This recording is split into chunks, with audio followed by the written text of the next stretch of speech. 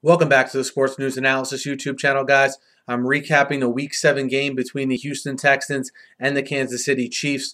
This game was another Kansas City win by a score of 17-16, so they're still undefeated at 7-0. Houston, on the other hand, falls to 2-5, and it's unthinkable when at the beginning of the year, based on the expectations this team had, that Houston would still be sitting here, with a record of 2-5. And Case Keenum, I thought, afforded himself pretty well today. I didn't think he did anything to really hurt his stock.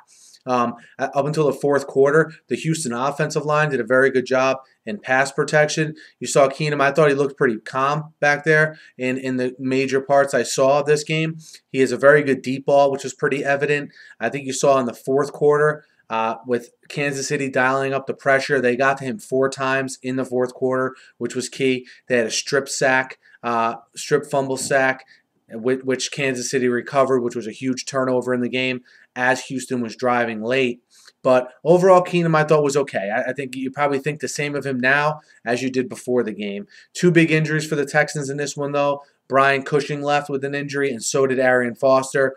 They do have a bye week here coming up. They face Indy at the other end of the bye.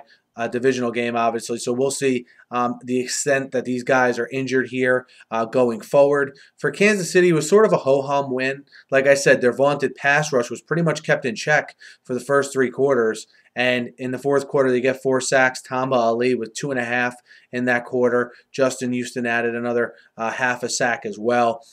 Jamal Charles, again, shouldering a lot of the load, and I worry about that heading forward with his durability, but he was good again today. 85 yards rushing, a little over 30 yards receiving to go over 100 yards combined again. Alex Smith was okay, as he's sort of been the last 2 or 3 games here. But look, a win is a win, and I find it hard to believe that people will be apologizing for a win, especially Kansas City. I mean, they just keep on rolling here. They'll be home next week against Cleveland. We'll see how Houston comes out of the bye with the status of Arian Foster and also Brian Cushing. We'll see how their quarterback situation develops as well. And for the Chiefs, look, they're a team that has a pretty defined formula at this point. Don't turn the ball over. Wait for our defense to make big plays and get Jamal Charles heavily involved. And they stuck to that plan today, and they barely eked one out here at home. Let me know what you guys thought of this game. Hit me up in the YouTube comments. Hit me up on Twitter at SNewsAnalysis. Guys, be sure to subscribe to my channel. I preview and recap every game every week, and I'm always talking the news of the day here in the NFL. So looking forward to seeing you in the comments. Be sure to subscribe, and have a great night.